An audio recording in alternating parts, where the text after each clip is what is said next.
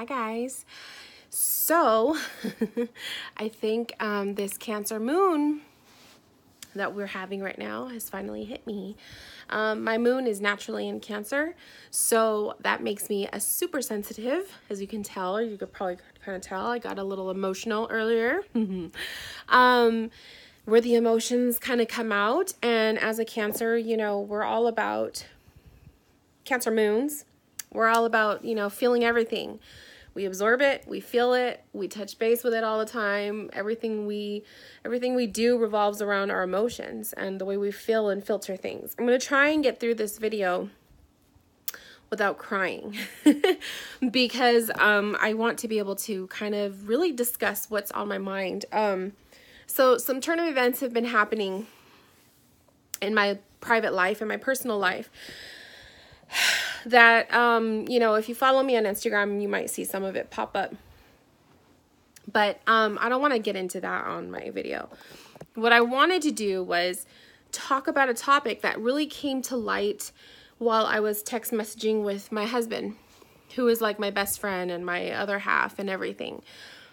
And so I'm going to share with you guys just something that I have been really thinking. And I had an epiphany moment where it was like, and it was like a self-acceptance thing. So earlier today, I was watching Kellyanne Maddox's second video for her Self-Love September. And it was, you know, talking about like being a part or associating with people who aren't loving themselves and who aren't in the whole, maybe they're still doing things or taking place in whatever habits or ways of speech or beliefs or just the way that they live that doesn't align with self-love and they're more harmful or toxic in that way. So anyways, I was watching her video and it really spoke to me because that had everything, like my whole family dynamic written all over it.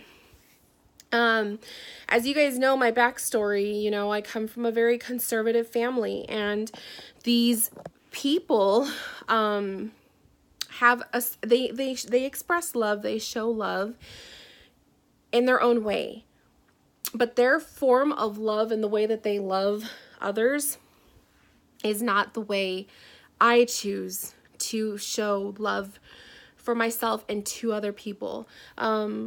And that pretty much brings me to this like whole feeling that I had, this whole realization that I had before I got all emotional, was I told my husband, I feel like I will never be good enough for them. I will never gain their approval. And all of my life, as a young girl growing up to a teenager, to a young adult, and now as a woman, I have always tried to seek out their approval. All I ever wanted as a little girl, as a teenager, was to have the approval of my parents, the approval of my family members, like extended family. I wanted everybody to just be proud of me and to look at me as one of them. I always wanted to be part of the pack, right? And that also brings me to the chapter that we just completed in the book club that I'm hosting for reading Women Who Run Wild with the Wolves. We just finished reading about the ugly duckling. That fucking story really resonated with this. And I realized I am a version of that ugly duckling. I actually, and this has nothing to do with duckling, but I keep a little keychain of a black sheep because I used to always joke when I was a teenager. I would always joke and call myself the black sheep. I was always the black sheep of the family. And back when I was a teenager, I wasn't into tarot. I wasn't into, you know, the occult. But I was still the black sheep. I always felt like I just didn't fit in this family dynamic. And a lot of it had to do with my belief system was not the same. It never aligned with them. I was never fully in love with church like they are. I was never fully sold on the whole churchy stuff. Like I just didn't, you know, and I would always do things because I wanted them, I would go along with stuff because I wanted their approval. I would go along with a belief system, even though maybe it didn't really attract my attention too much, or it didn't make me want it, but I still would fake it. And that made me realize a good majority of my life, if not my entire adolescent teenage time to now, has been fake. It has been half and half. And that's what this video is going to be mainly about, is how I have lived two lives, not just when I started this whole spiritual awakening and doing what I do. I was living a double life even before that, and I realized it. I was living a double life when I was dating guys and being promiscuous, and where I was going, I wasn't telling my family where I was going. I was taking off for the weekends, and back then they were a little bit more lenient. So I would take off for the weekend and be with my boyfriend at the time, and we would be partying. He was in a band, and we would, be traveling up Northern California for shows that he would book for the weekends, So I was a wild child, but it was a lifestyle that they had no idea I was doing. And, so I kept that a big secret. I kept my whole, sexual, I had a phase where I was very just testing things out. I didn't know, I was like, oh, I felt an attraction to women at one point, so I went on a couple dates with women, and I went through that little phase. That was maybe towards the end of my senior year in high school. And, so that was that phase, and they had no idea, absolutely no idea. My entire life. And when I say entire life, it's as a child, it was different. But my entire life growing up, when I was finally able to really, truly think for myself, I have always had a double life. I never had an alter ego, a name, until I started all of this stuff. Then Rose became who I was. And that became my alter ego. I actually have a name for that person now.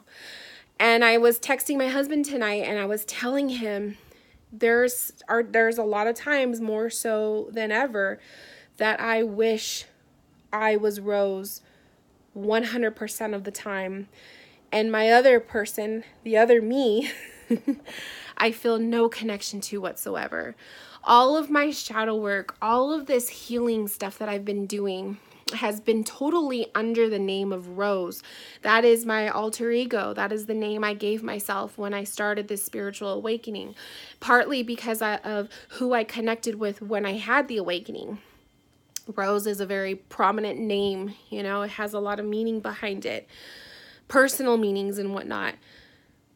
But it's more than that. It was also a way for me to, be able to talk freely and do what I wanted to do, and not have to use my real birth name, because I feel no connection to that birth name. I feel like I have abandoned that person from so long ago, because that person was always trying to seek approval by doing things that person wasn't happy with doing, by doing things because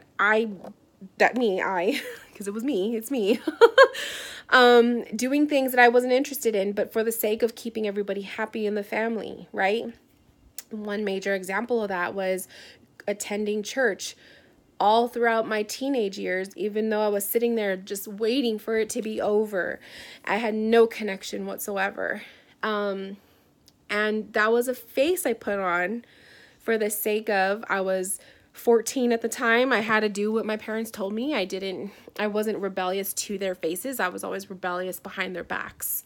So it's just hard. It was I feel like I had a disconnection to my birth me, the birth name, from a very young age. And I realize that now, and I see it as it started off as a crack, and now it's literally torn apart. And to me, I'm ready to mold it back together. I want that part, but I feel like I won't be able to do that until I'm 100% moved out of this space.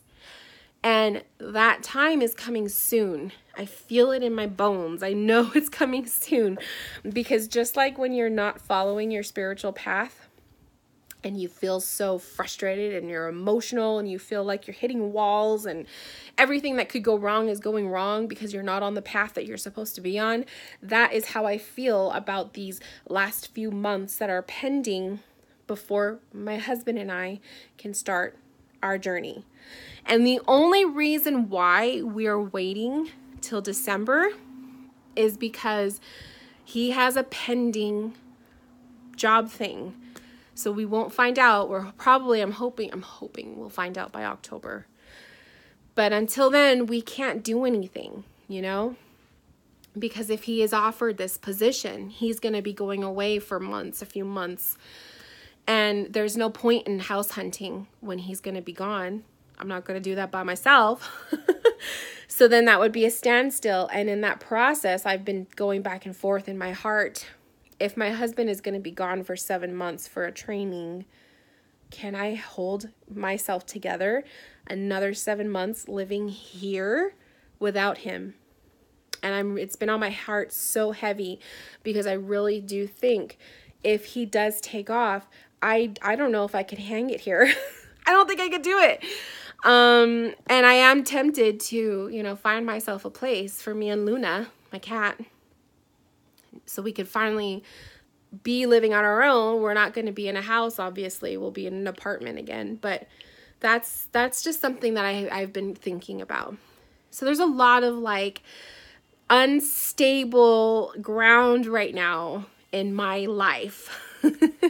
And it's very hard to maneuver when you're so unstable. My root chakra is broken constantly because of this. So this realization that I had seriously blew my mind. It was I feel the call to merge Rose with my birth name, to become one, to become truly myself 100%. And by doing that, it would mean really letting go of a lot of fears of people not accepting who I really am, people not accepting my choices, facing fears of people finding out what I do or finding out about my lifestyle or whatever, and having a voice rather than just falling in the background or simply doing things because I want people's approval. I want to just truly be me. And I feel that itch.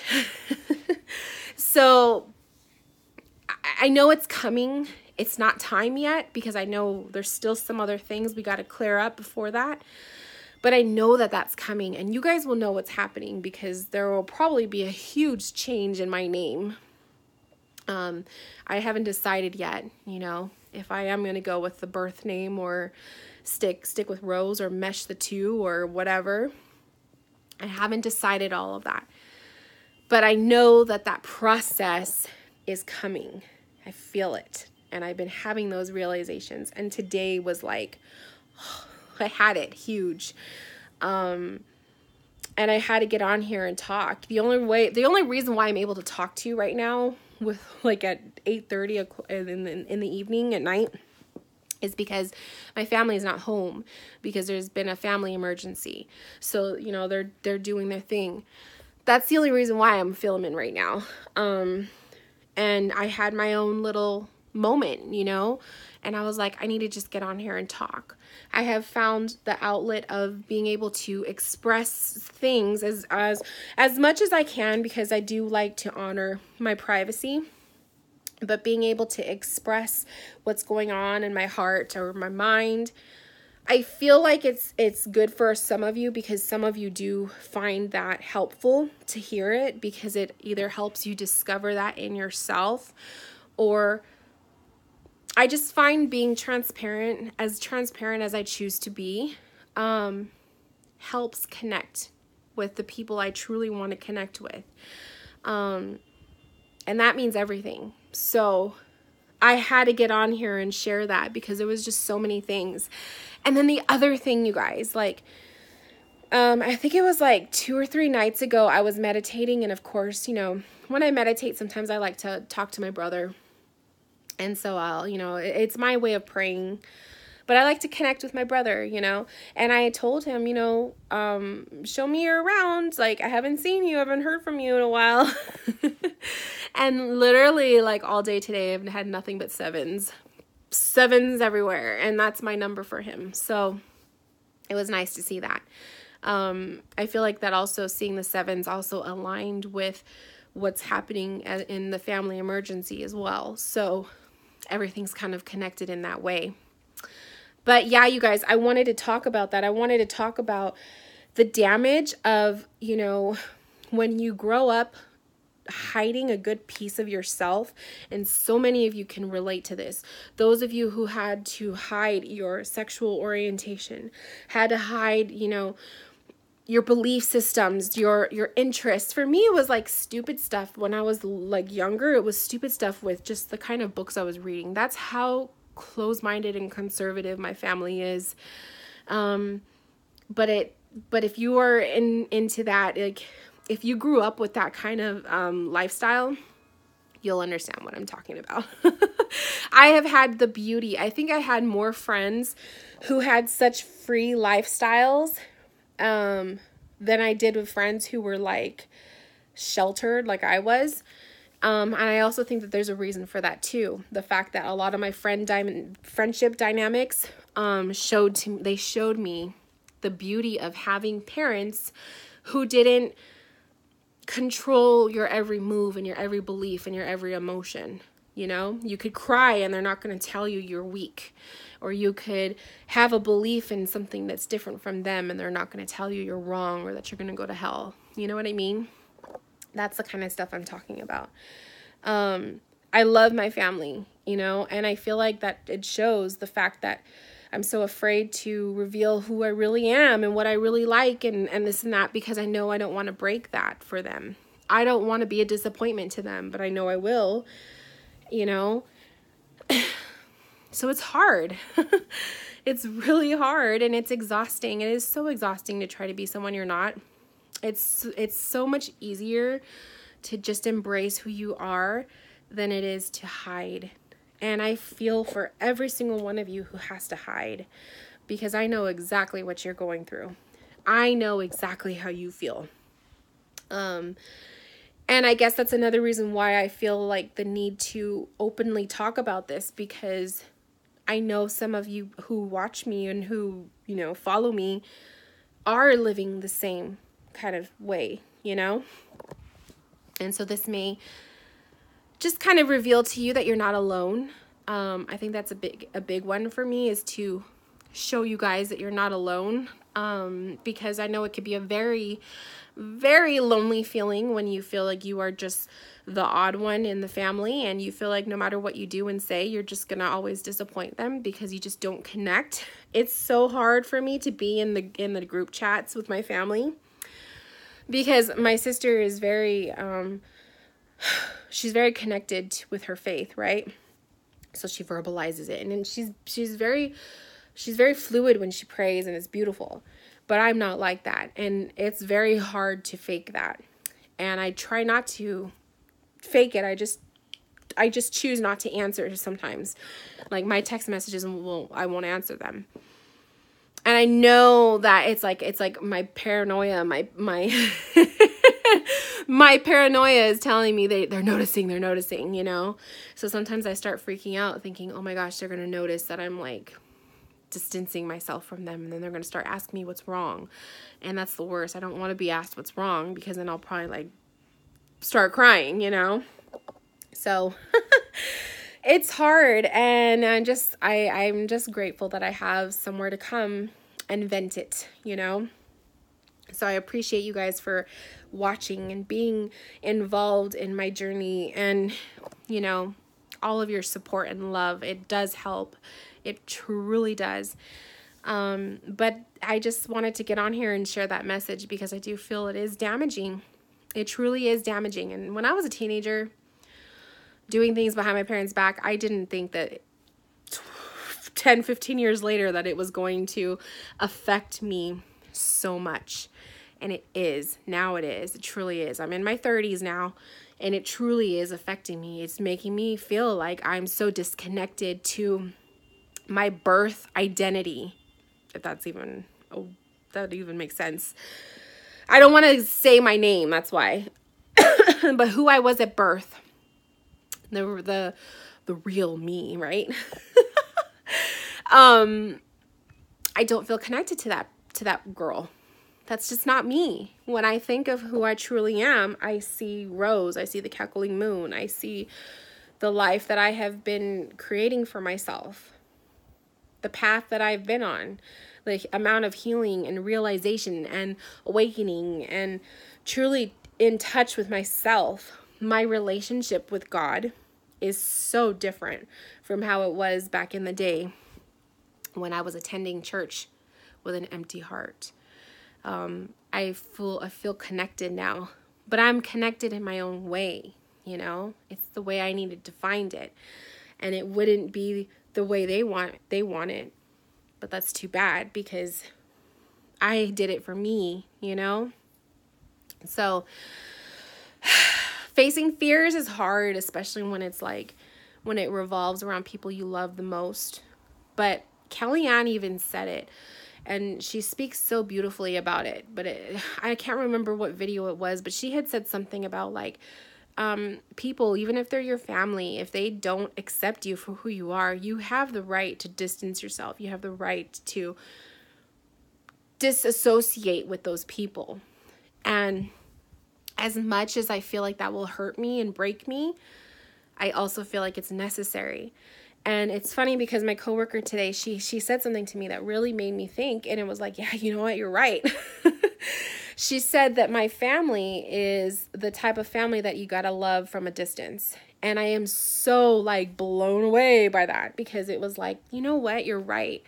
And there is nothing wrong with that. That's the other thing I realized, was there is nothing wrong with if I have to love you guys, you guys meaning my family, from a distance.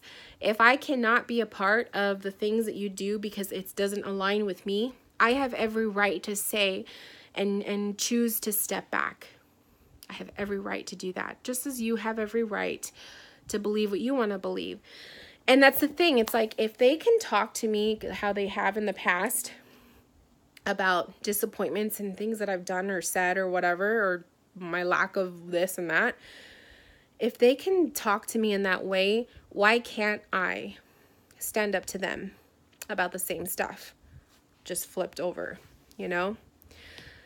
I guess it's fear of, like, I grew up knowing or thinking that my parents were always right and that I had to always respect them. That's how I was raised.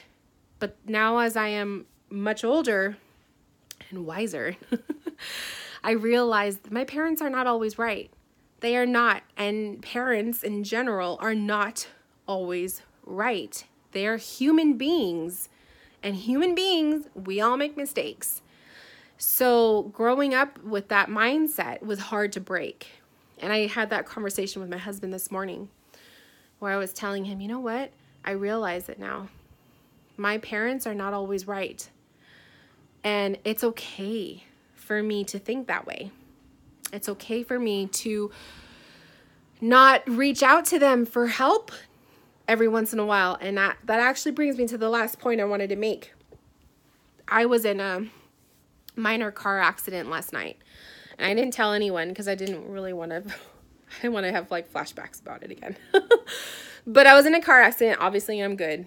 So anyway, but my first instinct was to call my dad. It's so crazy because it's like, I've been married 3 years, but I still have those instincts of like running to mom or running to dad, right? And that was one of the biggest things I had to break when I got married. I had to tell myself, my husband is mine. He is the one I go to.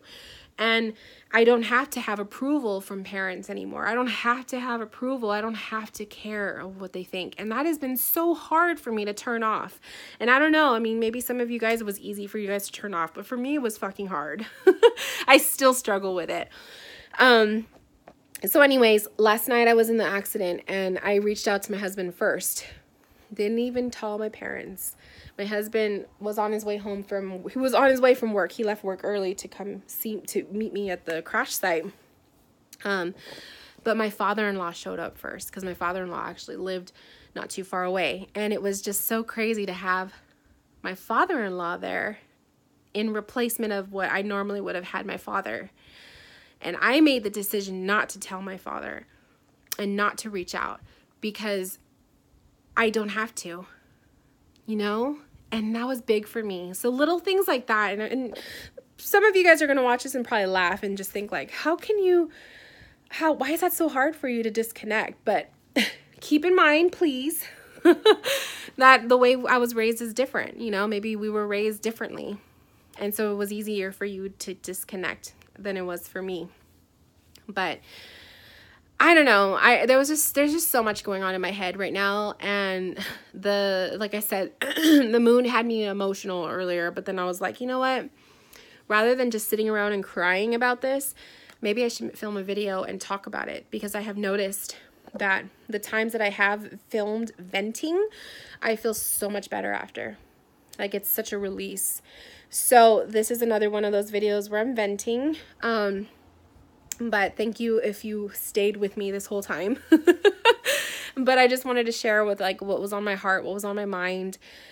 And if any of you guys are living double lives, or any of you guys are like feeling disconnected with your true self or your birth self versus like this new version of you that you created, I know what you're going through. So anyways, with that, I'm going to let you guys go. I'm going to go upload this video, and I will talk to you guys soon. Bye, my loves.